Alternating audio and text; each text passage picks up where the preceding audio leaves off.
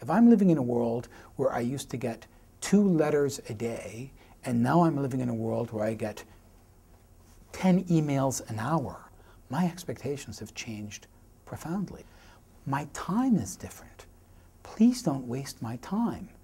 Please give me better tools for managing my time. Give me better choices. Make me offers based on my behavior, not on what you think I might like because you happen to be selling X, Y, or Z.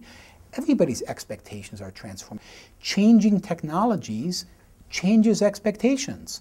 Does that reduce your chance to add value to your business, or does that increase your chance to add value to your business? I think it creates orders of magnitude opportunities to add value to your business.